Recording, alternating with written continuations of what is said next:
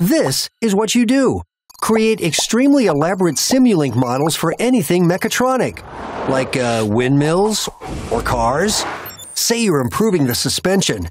Your model works with speed, temperature, all in and output. You've run tests with a prototype, and your model is ready for the car. Right. You can't put the model directly into the hardware, of course. That runs on software.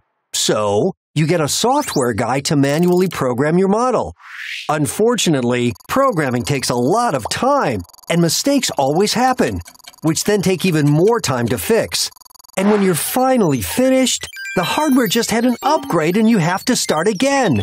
Oh, come on. Introducing Motar. Motar is a toolbox for Simulink that can automatically generate software directly from your model, so no need to program anymore. How? Well, once your model is finished, you fill in the hardware details in the toolbox, right there in Simulink. For example, which input will arrive in what port on what channel?